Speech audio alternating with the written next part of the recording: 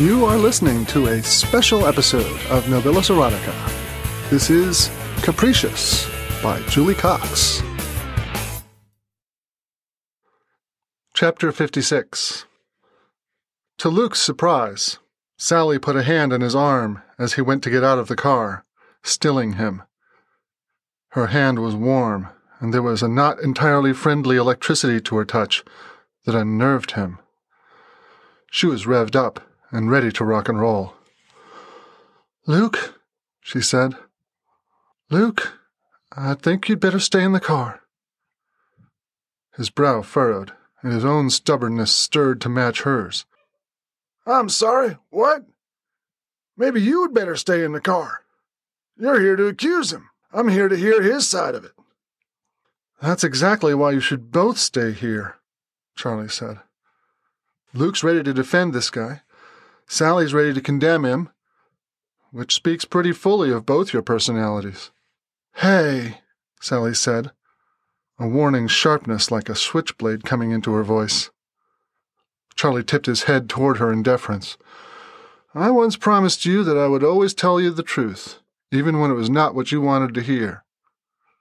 Sally slumped in her seat and crossed her arms, glaring out the windshield.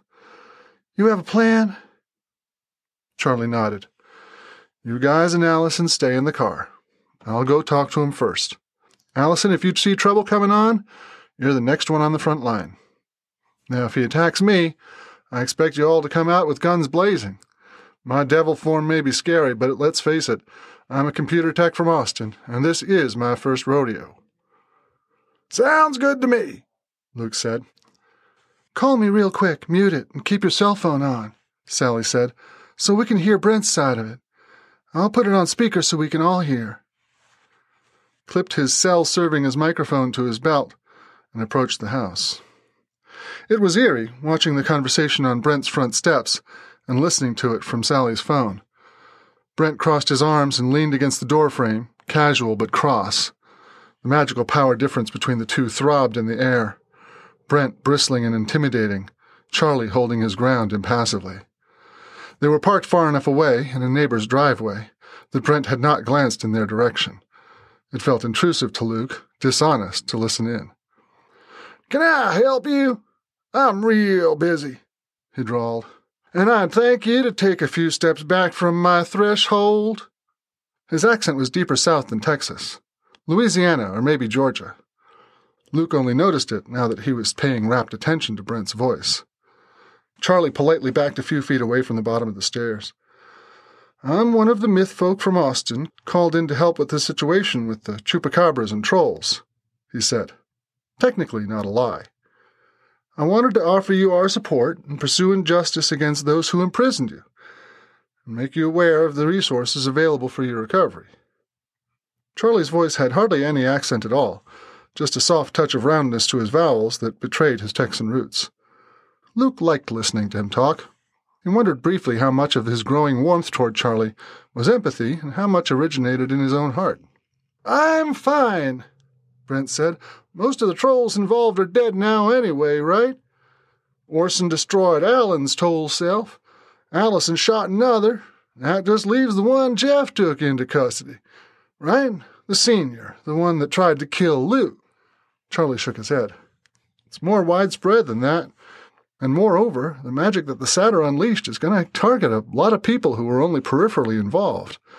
Whether or not he knew that is still under investigation.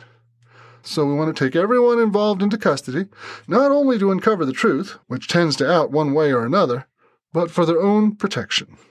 Something about Charlie's stance changed, and the slight young man looked suddenly predatory.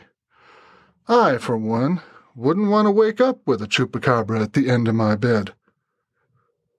Brent shifted uncomfortably. "I don't know anything." "Then why did the trolls kidnap you?" "Hell if I know." "I think you do know, Mr. Parings, and if you don't come willingly now, there will be little I can do for you later. But you don't have to tell me anything. But do let us try to protect you until this blows over. Enough myth folk have already died." "Only 3? Glenn and the trolls." "I think that's quite enough to warrant caution for the rest of us. With the unpredictable magic being thrown around, who knows what else might be targeted or even possessed? Brent's pale, freckled face turned splotchy and ugly. He shifted from one foot to the other. Behind him, Luke heard Allison unbuckle her seatbelt. "That's just stupid. The trolls can't possess anyone else anymore, can they?" Charlie took a half step forward, ducking his head sharply in an aha. "Now, Brent, just how did you know that?" A frozen moment passed between them, in which Brent seemed to realize that he'd been caught. Luke saw the realization written all over his face even from that distance. A beat later, Brent whipped out a gun from the small of his back and fired. Charlie had only a few seconds to backpedal and fell backward onto the dirt path, the force of the shot lifting him off his feet before dropping him. Sally leaped out of the car, with Luke and Allison on her heels. Brent slammed the door. Sally ran to where Charlie lay sprawled on the ground. Allison drew a gun from the shoulder rig she wore and watched the windows, covering them. Luke hovered over Sally, wanting to haul her up off the ground and drag her back to the car, wanting to fall to his knees alongside her, wanting to charge in and throttle Brent with both hands. Then Charlie sat up. He moaned piteously and pulled his T-shirt down to look at his chest. There was a light bulletproof vest beneath it. "Oh, my God," he said. "I did not know how much that would hurt." Luke huffed out a heavy breath, relief battling the adrenaline in his blood. "Shit," he said. "Where did that come from?" "Sally's father's closet." "Daddy's been holding out on me," Sally said. "Pity it wouldn't have fit you," Charlie said, "what with the boobs and all." "Personally, I'm glad it was on you. Stand up, kid. Back to the car and its illusion of cover." They got Charlie into the back seat of the car, and Luke pulled the vest off him. His heart ached as he saw the bruises already blossoming across Charlie's chest. The vest had stopped the bullet, but it could do nothing about the sheer amount of force a nearly point-blank shot delivered. Charlie would be lucky if his ribs weren't broken. If Brent had been using anything other than a dinky little pistol, he might have died anyway just from internal damage. Luke cupped Charlie's cheek. "You gonna be all right?" Charlie winced. "I think I'm done for the day," he said. He managed a small, reassuring smile through the pain. "But I strongly suspect I'll be breathing when you come back." Luke kissed him on the forehead. "Stay low. Stay safe." Charlie gave him an impertinent smirk. "I take a bullet and I get a kiss on the forehead?" If he could joke, he was going to be all right.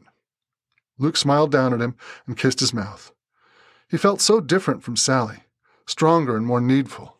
Charlie opened his mouth, a small sound shaking in his throat, and Luke pressed into him, touching lips and teeth and tongue. Charlie still tasted a little like the blackberry jam they'd had on their biscuits at breakfast, and bacon. The satyr Luke wanted to ignore the incredible danger of the situation, straddle the injured young man, and experience him. Behind him he heard Sally take a deep breath and felt the mirrored stir in her. They needed a room. It was Allison who jabbed Luke in the side with her shoe. "Hello, not the time. Stop being a goddamn satyr. We have a bad guy." "You are convinced he's a bad guy now?" Luke felt a deep pang of regret. His eagerness to defend Brent might have easily killed Charlie. "Yes, Charlie, I'm so sorry." "No, never mind. No apologies in war. Go kick his ass." Luke stood up. "Now that I can do." Allison was already moving around the mobile home. "Luke," she called. "He's gone out the back door." 2 gunshots. "Shit, he's fast." Sally took off to join her. Luke closed the car door with a pang of regret and ran after Sally and Allison. He reflected later that running toward gunshots was perhaps not the best move. You have been listening to Capricious by Julie Cox, narrated by Nobilis Reed. This file is released under a Creative Commons Attribution No Derivatives license. Thank you for listening.